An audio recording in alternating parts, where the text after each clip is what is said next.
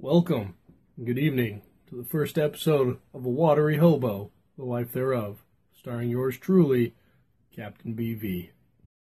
We'll be starting the evening with a glass of Triata Vintage 2012 from Argentina.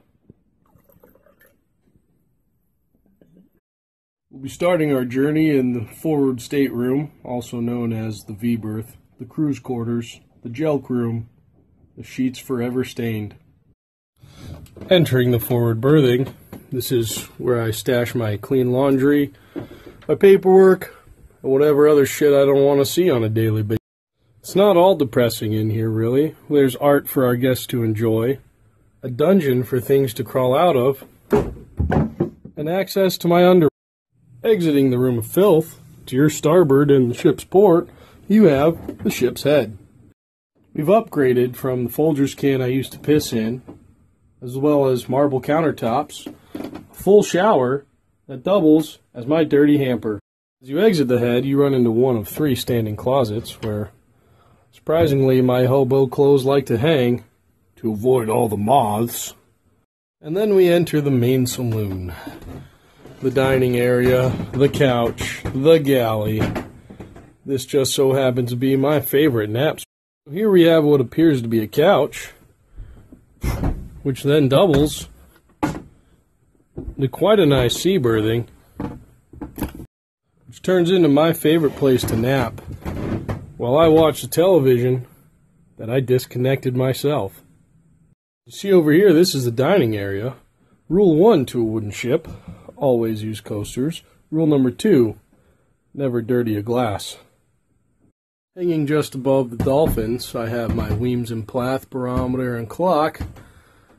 And to the port side, I keep all my rich leather-bound books. We enter the galley with double stainless steel sinks, 6 cubic feet of refrigeration, and an oscillating stove. Starboard of the galley, we have the navigation station. We have the master control board, navigation instruments, radio, also where I like to hide my smoke. Now the final stop on our tour is a moment you've all been waiting for. Where does the magic happen? The stabbing cabin, the creepy quarters. Where is it? And normally I'd say, well, you're just going to have to come see for yourself, Dave. But let's face it, none of y'all go on to take that risk. So I'm just going to show you. We're now entering the magic room. Right over here, we have a full-size bed. Not made because that's a waste of time. More leather-bound books in the corner. We have beautiful renderings from unknown Spanish artists. We have my favorite pull-out sink, as well as additional storage in another berthing. This is actually a bed where I put things that I don't know where else to put them. Well, I hope you kids enjoyed the tour. If it looked dark in here, it's because it is. It's a fucking sailboat. And if you're scared of coming in, don't worry. I'll wash the floors.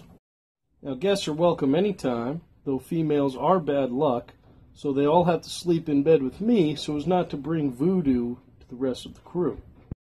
Sailing charters are available as long as called in advance of up to 1 hour, and cancellations on my behalf are non-refundable. Well, thanks for joining me. I'll see you guys next time for another episode of The Watery Hobo. Have a good night.